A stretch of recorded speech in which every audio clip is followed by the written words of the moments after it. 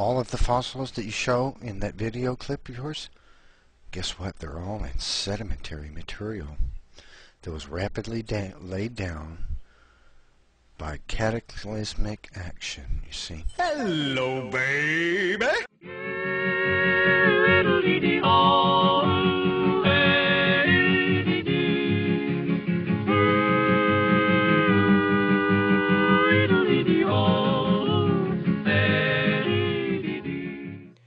Welcome to Michigan, Neph. Neph, have you ever looked at a geologic map of Michigan? Silly question. Of course you haven't. You've never looked at any geologic map. And you probably wouldn't be able to read it even if you did. That's kind of peculiar looking, isn't it, Neph? Looks a bit like a bullseye. Well, let's take a closer look by looking at the rocks in cross-section. Wow, look at that. It's a sedimentary basin that's over 4,000 meters thick. My goodness, how in the world did all that sediment get laid down over a few days? Must be that hydroplate theory of yours. Now, what was it, Neph, that you said about how sedimentary rocks are formed? In case you don't understand how strata are formed, they're formed because the heavier material settles first and the lighter material forms on top of it. Oh, yeah. All right, Neph, let's test your ideas here a little bit. Let's zoom in on the stratigraphy of the Michigan Basin and see how your ideas match up with reality. Uh-oh, we've got a problem already, Neph. Down near the bottom there, it looks like we got some limestones and dolomites, and oh no, some evaporites. How did that happen? Well, we'll get back to that in a minute. Up here in the middle, that brown rock you see, that's shale, and those are very, very fine sediment, kind of produced from mud. And above that is some coarser grained sandstone, and on top of the sandstone are these really coarse rocks that geologists think were laid down as glacial till. That doesn't seem to comport well with your model of sedimentary rock deposition, Neph. By the way, you see all those squiggly lines, hon? Those are unconformities, areas where at some time in the past the rocks were exposed for a while to erosion. That doesn't seem to comport with your flood model either, does it?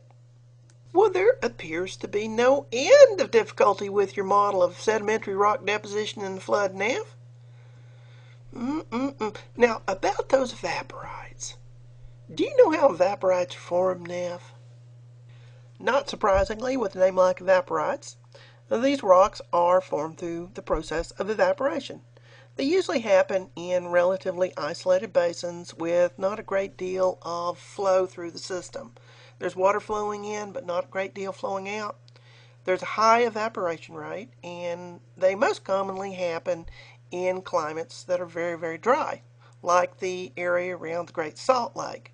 Now, these things can be lakes, or they can form in certain oceanic coastal environments. There have been very large lakes in the geologic past that eventually dried up completely, leaving behind vast salt deposits like the Nevada salt flats here.